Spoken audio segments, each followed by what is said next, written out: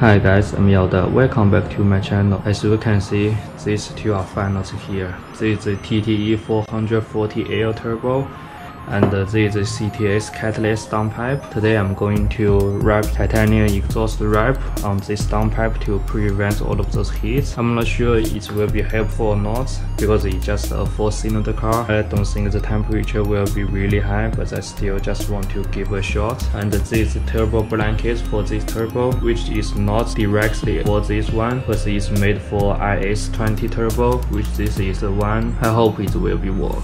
This is the new gasket and bolts for this downpipe. It comes with downpipe as well. And this is the zip tie you need to tie up the wrap.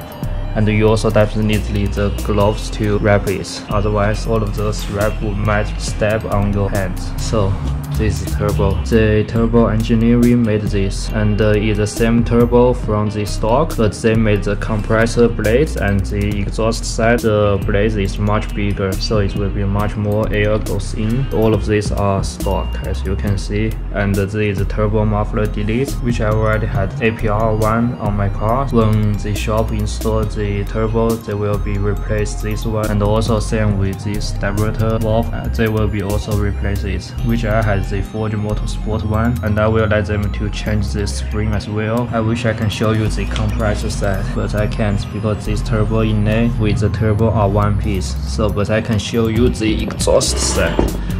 As you can see, this blade is really huge.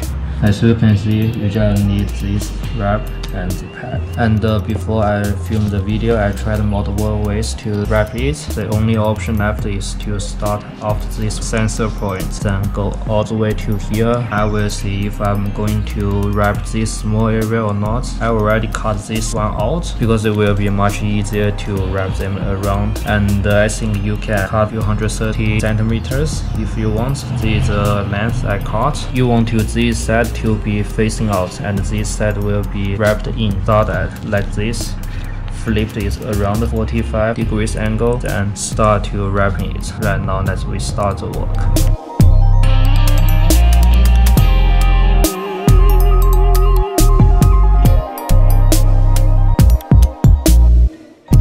So this is it. As you can see, it is all done. I still add another piece to here to cover all of the pipe. And also I forgot to mention one thing. You have to, when you wrap every circle, you have to left half the way, then do another circle. It is really perfect. So this is it. I hope you guys enjoyed it.